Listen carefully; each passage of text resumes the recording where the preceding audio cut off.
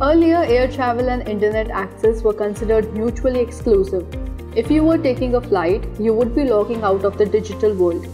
Then, in March of 2020, the government permitted airlines operating in India to provide in-flight Wi-Fi services to passengers.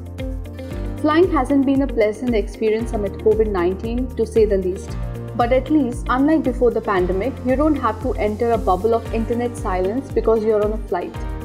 Now, while being airborne, you can call people, check your Facebook, watch YouTube videos, and answer office emails. Online entertainment can be a lifesaver during a long flight, especially if the in-flight connection is stale. But how is this made possible? Primarily, in-flight internet systems are based on two kinds of technology. The first is an air-to-ground system. Here, an antenna on board the aircraft will pick up signals from the nearest tower on the ground. Up to a certain altitude, the connection will remain seamless.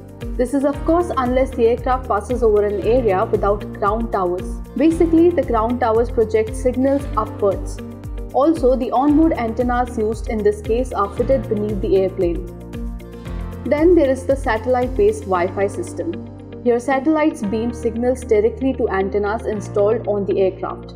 Meanwhile, air-to-ground based networks use satellites to beam the signal to a ground-based transmitter first and then to the antennas on board the aircraft. The satellite-based system is more effective when the aircraft is flying over the sea. In a satellite-based Wi-Fi system, the onboard antennas are fitted on the top side of the aircraft and they have to constantly adjust their position to receive signals. The data is transmitted to the passenger's personal device through an onboard router, which in turn is connected to the aircraft's antenna. When the aircraft reaches an altitude of 3000 meters, the onboard antenna will switch to satellite-based services. If you like this video, share it and subscribe to Business Standard.